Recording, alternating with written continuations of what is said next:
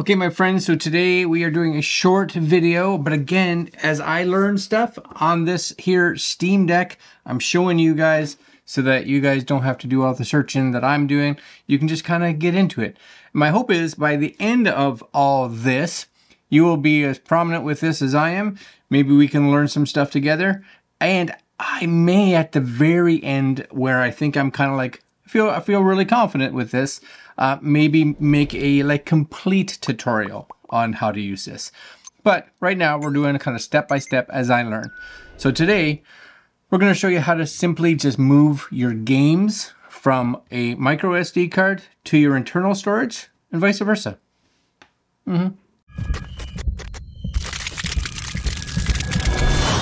Okay, so maybe you're like me and you bought the 64 gig version of the Steam Deck. Now, that's great if you're a person that only has like small puzzle games and things like that. But to be honest, even probably with those, you're going to get 4 or 5 maybe games, and you could possibly have the internal drives full. So that at that point, you're going to be looking to put in a micro SD card. So that's a micro SD card right there. And of course, you can get different sizes. This one inside here right now is just a 256 gig. I actually have a terabyte one upstairs that I will be using for some other purposes, which we will do in a future video. But I find I'm going to be using this a little differently. Now, this was originally a 64 gig version. And in a video that I just did last week, we took the 64 gig card out. This is the card there. And we installed the 512 gig. So now I've got lots of space. But one of the things that you may want, it's not honestly that noticeable, is you may want to either move your games from the internal SSD to a larger micro SD card. And to be honest with you, there's not a lot of speed difference at all. I've been playing all my games off of a micro SD card perfectly fine. But for the ultimate, right, for the ultimate performance that this thing can give you, you want to be running your games off the internal solid state if possible. So you may want to be moving them back and forth, right? So I am going to turn this on. Here we go. And basically when you have your card in, nice and easy, this is going to boot up and you're going to go into your settings and we're going to see the move command. So I'll just let this boot up. One sec. Okay, so the boot has finished. We should be logged in right here. And if you hit your Steam button down here, we're just going to click this and we're going to go all the way down to settings. Click your A button.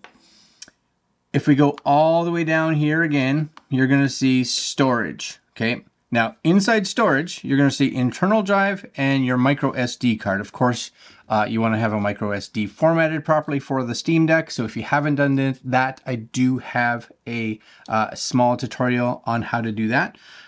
But if you have both of these showing, this is where you and I can just simply move games. So for instance, let's say I wanted one of my games off my micro SD card, or the other way around. You can move it from one to the other, or it doesn't matter. But I'm going to move a small one here. So we'll go down to the bottom and there's this Aperture Desk Job. I haven't even played it. It was like a freebie, so I figured why not. 4 gigs. So you'll see uninstall it, move it, or back out of it, right? So I'm going to say move it. So it just wants the Y button. It's going to say, where do you want to move it to? And my only option for me right now is, of course, the internal. I have 383 gigs free. So we're simply just going to hit move, right? And you'll see moving content. That's it. It'll move everything across. Now, one of the things I do find sometimes when you're going from drive to drive, which can happen, sometimes it boots a little slower, again, for the first time afterwards. Sometimes it may have a few little downloads that it runs in the background.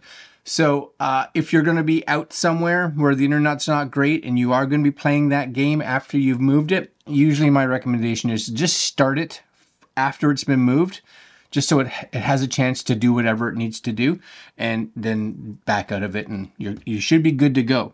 But you can see this, 4 gig file. It's pretty much done right now. And this will be now on the internal drive. There you go, done. Move successful, close. So now you'll see it's not on this drive, but if we went back to the top, you can see that on my internal drive, there it is right there. Perfect. And you could now click on that one and simply say move it. And you have the option to move it to the SD card. And back it goes. All right, guys, nice, simple, fast tutorial for you guys with your Steam Deck, especially for those that are new like me. And hopefully that's helpful. You can see moving it back way faster because read and write speeds, yeah? All right, guys, that's it. Like, comment, share, subscribe, hit the little notification bell. We'll be having more little tutorials on this and like mods and customizations for those that want to go a little deeper into the Steam Deck. If you have any questions or anything on it, let me know down below. Maybe I'll make a video because it may be a question that many people have and I just haven't stumbled upon yet. All right, guys, I'm out. Later.